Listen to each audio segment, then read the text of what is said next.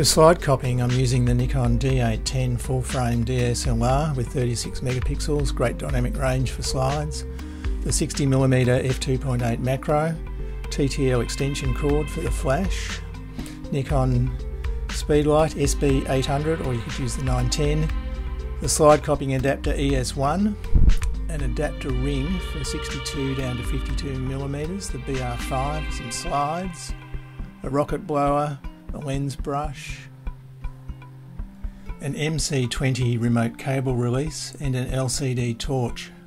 The setup's pretty simple. I just place it on a tabletop with the flash aimed at the ES-1 diffuser about 13 centimetres away. The black velvet cloth just stops any off-colour reflections from the tablecloth or whatever. The slide copier and flash are packed up to the right height with coasters and foam and other spacers. I check the lighting by overexposing the frame with no slide in it and checking the highlight blinkies, making sure that they're centered in the frame. It's also a good idea to do a custom white balance at this point with no slide in the copier.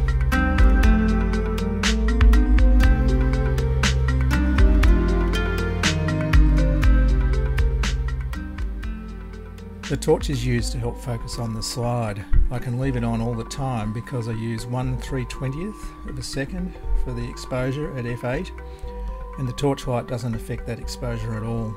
It helps to use the AF on button for focusing so that the AF doesn't engage every time you take a shot.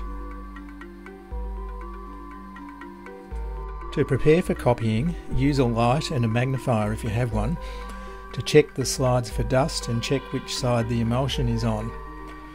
The easy rule for all film is that the emulsion should always face the light, just like it did in the camera. The emulsion side of the film is typically duller than the acetate side, but not always. Some films can be difficult to tell, but under the magnifier you can usually see little ridges or lines on the surface around the dark and light edges of the image. When you put the slide in the ES-1 copier, the emulsion should go towards the flash.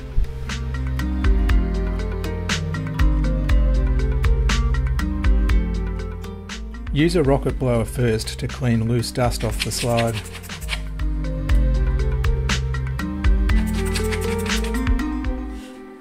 Use a brush to dislodge stubborn particles.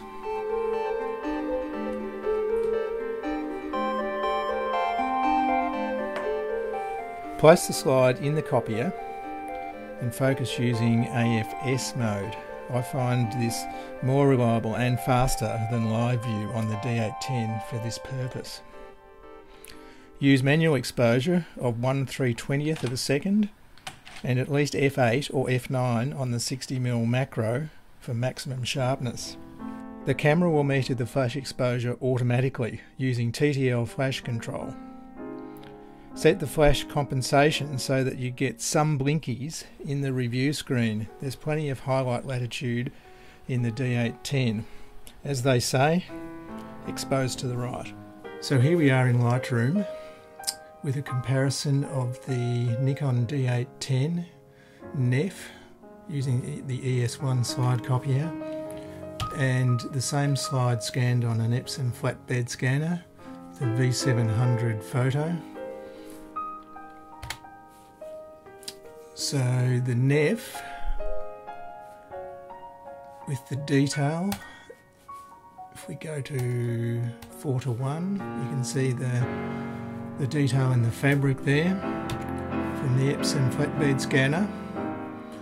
That same detail doesn't seem to appear. So the camera copying produces a much sharper result, and the colours are better straight away too. Easier to manage, and they're 48-bit 36 megapixel, so they have lots of room for editing and recovery. So this is an example of a slide captured with the D810 and ES-1. The first thing you need to do is crop them with the ES-1 on the 60mm macro. On the D810, it's 'It's not possible to capture the whole frame. but you can get most of it. And the edges are probably not quite as sharp anyway, so that's good. And there's plenty of detail there, as you can see. You can see all the grain in the original film. There's no detail being lost. With this shot, there's not much editing required. A bit of highlight recovery, a bit of shadow recovery. Get the whites and edit the blacks.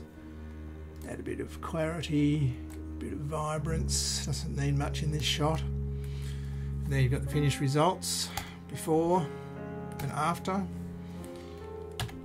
Another slide imported as a NEF.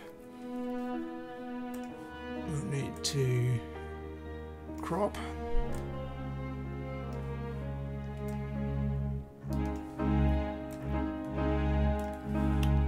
You can see here that the corners of these old slides are quite rounded. They can be fixed in Photoshop later on using content aware fill. Again, not much editing required on this one. Highlight recovery, a bit of boosting in the shadows, fix the whites and the blacks. Some clarity in this one and a bit of vibrance again.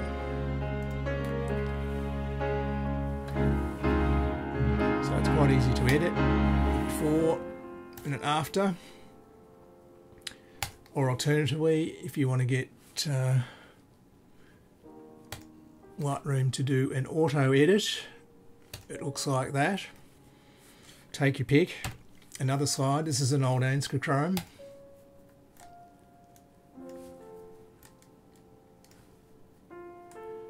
Quite discoloured, probably about 40 years old, this slide. It needs a bit of rotation.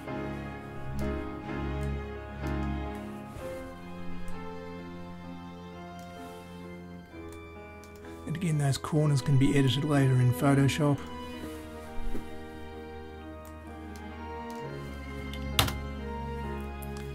And the white balance needs fixing here.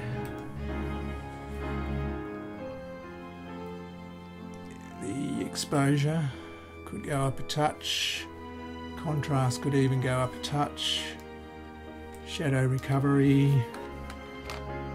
whites, and the blacks. There you have it. Bit of vibrance, bit of clarity. This one could do with a bit of tone adjustment in Photoshop later on, I think.